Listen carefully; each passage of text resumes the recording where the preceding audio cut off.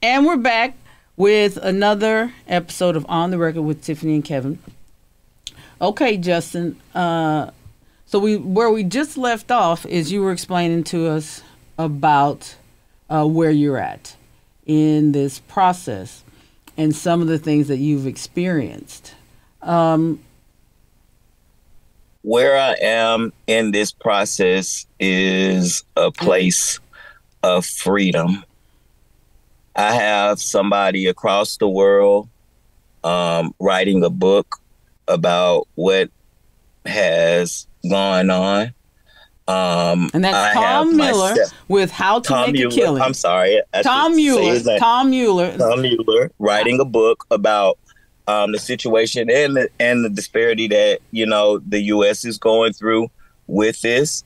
I myself have been up to our nation's capital twice to advocate. We've met with some powerful congressmen. I myself have found my own voice. I went to my Congressman Hank Johnson here in the 4th District, and I have been letting them know what's going on. And Dr. Rhonda Hamilton and what is it, Healthy DC and Me.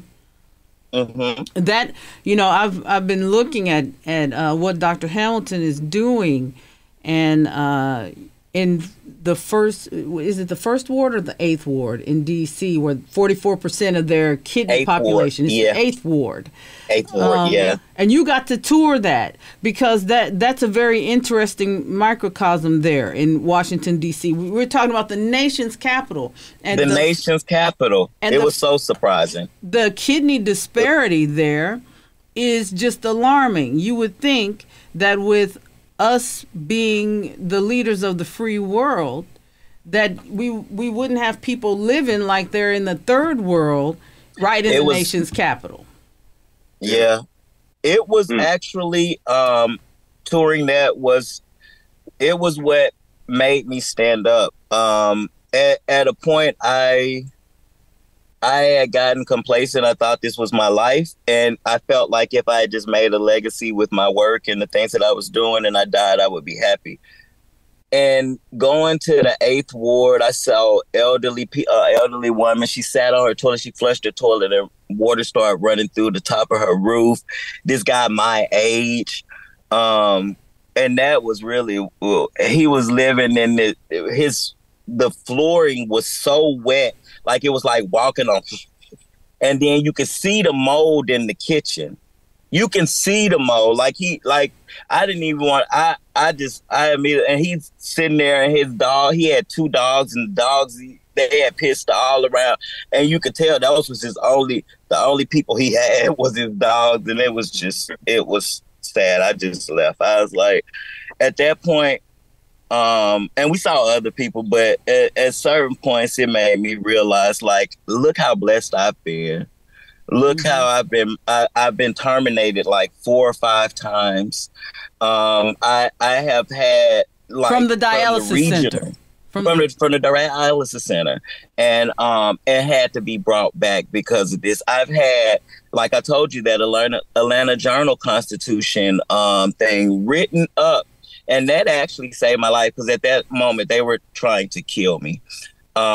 And the Atlanta Journal featured you. The thing about it is that they featured the dialysis company. The 45 counts that they filed. At that point, they had pushed me into my clinic that I'm in now, because if they had investigated, then they would have seen that they illegally terminated me. So they got me into a place really quick, but they still got 45% of. Yeah. Wow. When I look at you, it just is like the perfect storm, because you are a person who is healthy. Arlene always said that. Yes, and Arlene is right. Arlene did a great job. Thank you to Arlene for saving your life and coming in and really realizing that there was something fundamentally wrong with what was happening. And she's been at this for a long time.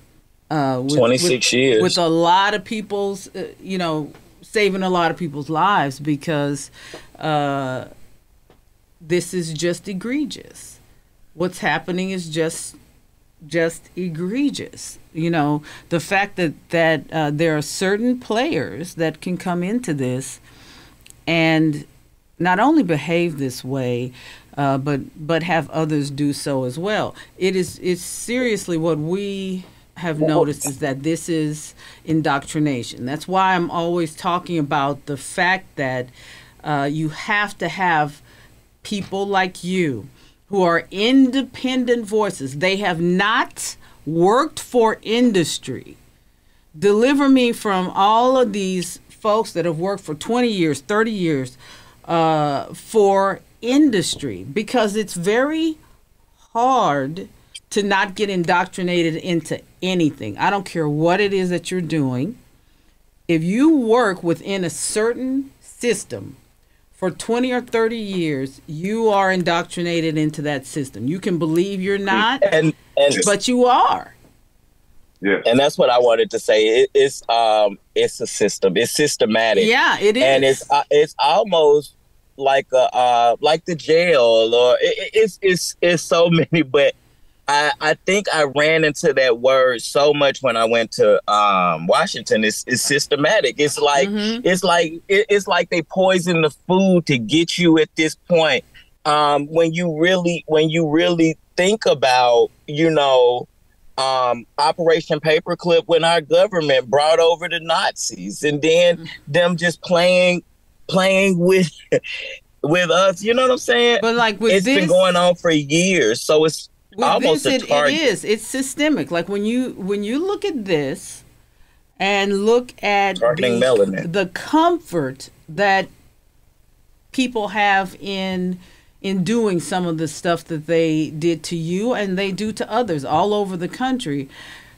Listen to what the words are that are being used over and over again. Non-compliant. Yeah. Always that the individual is aggressive and combative. It's the same. That's the playbook. That's the playbook. Exactly. That's the playbook. Exactly. Yeah. But why aren't we learning from history when we look at people like Henrietta Lacks and we see she went in there because she was sick? Mm-hmm. And they're still using her genes today, and nobody wants to admit it. Nobody's giving her family money. Everybody's suffering. They just have. But look at how many decades went by before they find this is. It's her grandchildren that are now getting it. Yep. And it's mainly, and it's the same from that same playbook. Over and over again, we see the same things being given to Black people. It's a statue and a name on a building, and a few dollars as opposed juxtaposition against the trillions of dollars and the billions of dollars that were made off of this person's genetic composition. But we're not even talking about her daughter. I mean, that just disappeared. And she was special too. You when you look at these things, there is but the whole dynamic of how that was done. Yes, today we're in a different environment, but we're in the same environment because we've got we've just got a new set of systems that don't work to the advantage of the patient, that work to the advantage of the entities that are governing it. And it is very, nobody in the United States is against people making money. The United States is a capitalistic country. However, you don't have to make money off the backs of the sick. Healthcare should be care. Healthcare, helping you manage your health, keep your health. That should be the top priority of professionals within that system. However, what we see is that the system itself is set up in such a way where the majority of the money is made off the sickest people. And so you have an entire system that is, even in the reporting, kidney disease is detected in stages 1, 2, and 3A, but it's not reported or diagnosed until stage 3B at 3 months. Well, you've lost a significant portion of your kidney function at stage 3B. And the reality is that's best practices, stage 3B. That's what best practices says. The reality is that most people aren't diagnosed until stage 4. So and that's how I would diagnose stage 4. Exactly. And and where does the profit go up at? Between stages 3 and 4. Profits increase by 40%.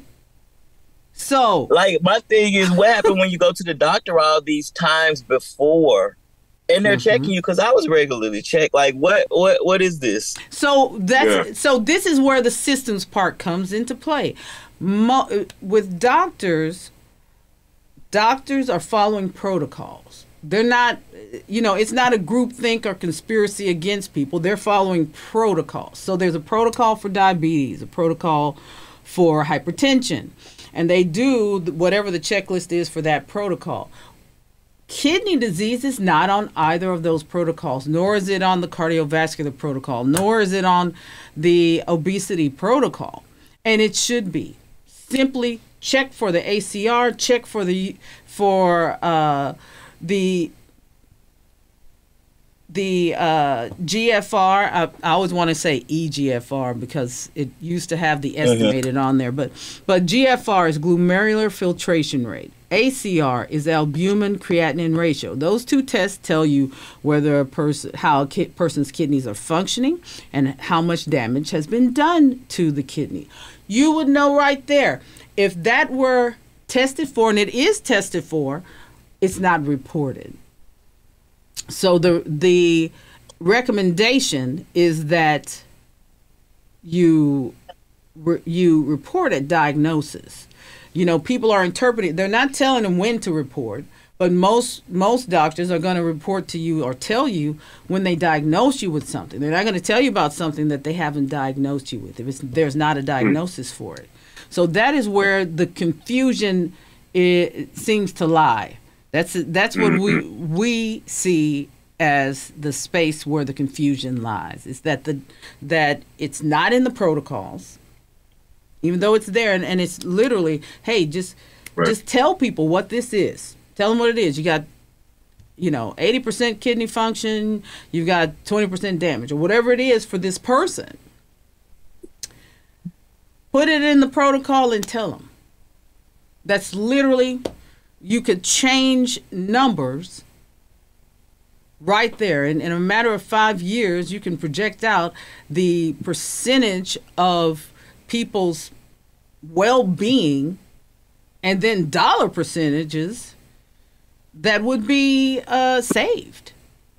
Right. Right there. But you're dealing with, that is literally what is wrong systematically, because an individual doctor putting it, there are some doctors that are gonna come right up to you and go, hey, wait a minute, there's a problem with this. Let me talk to Reginald about where he's at with his diabetes and how his kidneys are being affected by this diabetes.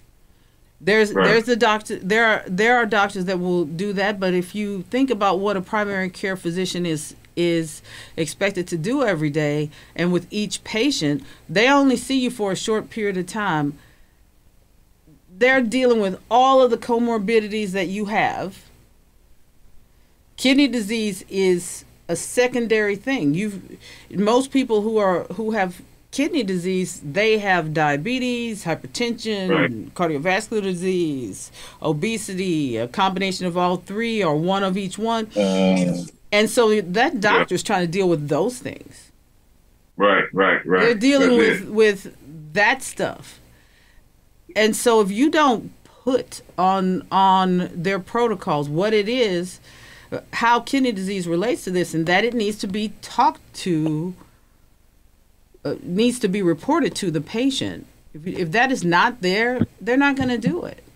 They're not even thinking about it. They're thinking about all this other stuff that is there, that they are graded on. It's, quote unquote graded on, and that they need to get done. It's not that they're out trying to do something nefarious. It's that this system is not conducive to them doing what's right on this in this area. It's got to be added to the protocols. That's right. And we've got to have more of a preventative slant in this country. Amen. People should be looking at not how many more transplants you can do, but how much preventative work can you do on this? And it can't be just, we want to do more transplants.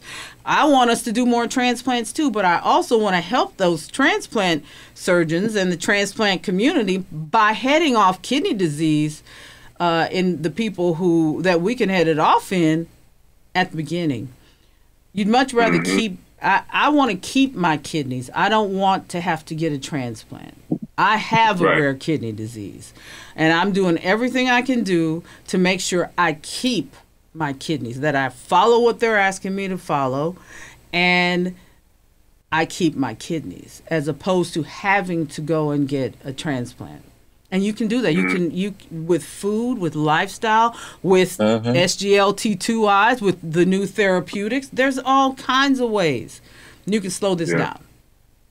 But even after own kidney and having lost your kidneys, there are things that you can do. What they to be healthy and to live with it. It's to be healthy, but most people look at it. Oh, okay. Well, I'm going to go into dialysis and I'm going to eat whatever I want to, and you find that happens so much. And what I've come to terms with is that's a PTSD or a state of depression. When somebody knows something's going to kill them and they're eating something, like I told my social worker, I told them that I have an eating problem, because if I'm eating things that's going to hurt my body and I continue to eat them, then that's an addiction and that's a problem. She said, "Oh, Mr. Evans, you're healthier than everybody. You're healthy. It's nothing wrong with you. You know." But never negating the fact that I'm recognizing in myself that I'm still eating things that I don't or I shouldn't eat, which I've worked on. But what I'm telling you is I've come to them and said that. So how many people that are way out of shape of me? You see what I'm saying? Right. They have no knowledge of that at all, that there's a problem. Well, you touched on something that's important. You touched on something that's important when we talk about systemic issues with the mental health, because mental health is as important as your physical health. It surely is, and that's what I've realized. You really can't achieve your physical health that you need without a strong mental health. And that's what I feel they do. I feel they break down the mental. And once you broke down somebody's mental, it's easy for them to do the rest of the work for you. That's what I was doing for them. I was doing the work for them. I said, oh, my God, if I can continue to work for Kevin Hart and do a few more movies and just make a name, I don't have to make a lot of noise. And they were killing me. And then when I died last year, I realized I was going to die either way. So I am going to make some noise. That's what made me realize it. You know, people that are doing the work for them. When I had all those people sign that petition, they came back and they harassed those people just like they harassed me. So you had some dialysis patients sign a petition that was sent to Senator Isaacson. All of this is on record too. Yes, and they harassed those people too. And those people told lies on me. They said that I rung them up and had them to do that. And I had a hatred for patients because I was feeling like I wasn't even doing this for myself. And I started realizing it's a slave mentality. The slave person had to tell on this other slave that was trying to help them to save their own life. These people stick us every day. But that tells you the level of intimidation too, that people backed. It's very so intimidating. They backed up and backed back what they were saying because they were scared. Yeah, when they have meetings, I've even mentioned this too, because I have meetings all the time, contracts all the time. They will have 2 or 3 people come to you, and I've had to make this a thing at every clinic. Don't talk to me when my blood is getting sucked out of my arm. Because you're telling me things about my diet. You're telling me things that's going to make my blood pressure go up and down. And again, I need my arrhythmia to go the same way when I'm doing it. When I sit there, I sometimes meditate, go to sleep or do something. But why come and say stressful situations? The only time your doctor sees you is when you're on that chair. Mm-hmm. Imagine what it's like to have things being sucked, your blood. Filter sucked out of you. You're in a tired state. You're in a relax, and this person's coming to tell you detrimental stuff. Oh, your potassium's high. You know, if your potassium's get too high, your heart's just gonna stop there, son. So you don't want it. You don't want that. Sir, can you tell me that at a different time? Can you talk about you mentioned that you died. You died for. Can you lead us up to that? What happened? Up to that, I haven't had, and I haven't spoken on this either. I haven't had disability. They said I had an overpayment of $43,000. They told me this, and I knew I was working. So I said, okay, I'll just let it go. 2 years later, I was getting $23,000 a year in disability. Yeah, when it all added up, about $23,000. So I figured in 2 years they would have been paid back. So I didn't get this disability for 2 years. Come the third year, I'm trying to get my disability because I know I haven't worked in the last 2 years. I stopped everything, which in my worst situation, I'm still able to work. I'm still probably better than most in their best situation. Needless to say, I'm trying to. So you had to stop working so that you could. I had to literally. Disability get paid back. So in the third year, they sent me another letter. You owe $43,000. I said, well, hold on. How I owe $43,000? In fact, y'all now owe me money because we're in the third year. So 23. You see what I'm saying? Mm-hmm. Mm-hmm. So I then started going. At this point, I'm only living off my residuals, what I have made in film, because, as you know, in film, you get residual pay. Right. I work my butt off for a reason. So I can get my house because I knew I had this chronic illness, right? And I felt like I wanted somewhere secure. So I worked my butt off. So when they said the money, I didn't argue with them. To make a long story short, they say I owe $43,000, and I'm calling and I'm questioning, and this I'm still trying to work on. I need an attorney. I called them and they say, well, it's an overpayment due to drug addiction and alcoholism. I say, what? Now, at this point, my dad is going through pancreatic cancer. I'm in Mississippi, and I'm just calling because my mom is staying on me. I'm like, I don't care about these people. At this point, I'm pretty much suicidal. Now that I know in my head, I don't care. You see what I'm saying? They're going to do what they're going to do anyway. And that's where I am. But my mom's like, keep calling Social Security, keep calling. And when they said that, I said, overpayment due to drug addiction. Because the guy, he didn't really want to say it. And needless to say, I recorded him on the line when he was saying it. And so I get back up there. I got to get this improved. Mm-hmm. Because I have never heard this a day in my life. And so I go up there. And I asked the person, and he's sitting there, and of course I have my phone so everything can be heard, right? And he's sitting there, and he's beating around the bush, He said, I don't know what it is, and I said, well, when I called earlier, they said overpayment due to drug addiction. He said, yeah, I see that, but I didn't want to say that because I've never seen that before a day in my life. And he's like, I said, well, I'm gonna need proof of that.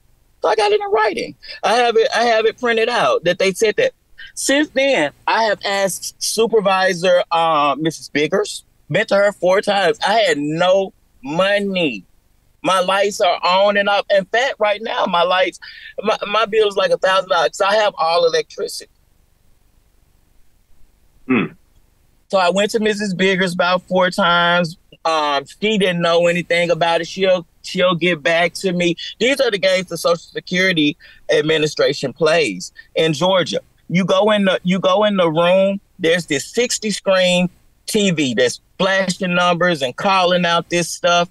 And you get there and you look at the screen and then you act like the screen is telling you what to do. And they say, "Oh, the screen don't work. Don't mind the screen." Then you ask the police, seriously. You ask the policeman questions. And this is me on my last leg. I'm having problems paying the $12 to park. Mm-hmm. So me going in there and then they're yelling. At one point, I think I got in trouble because I was helping this 80-year-old blind. She was blind and she really couldn't comprehend a lot of anything, hardly walking. She gets up there. Now, the police, they'll tell you quickly. They're very, very rude to you, but they'll tell you quickly that, hey, we don't work for the Social Security. You got to figure everything else out yourself. But if you do anything out the way, so this lady, she asked him, she said, "Sir, ma'am, I can't help you with nothing." So I get up and I go over and I help the elderly lady. And they attacked me like you would have thought I was. And the lady turned and she said, "Sir, you wouldn't help me. Please let this young man help me. I can't see. I can't do nothing." I asked y'all several times. And see, these are the things that is very difficult, like the mental piece of that. No. Hold this thought. You've been listening to On the Record with Tiffany and Kevin on 9:30 a.m. The Answer, and we will be back.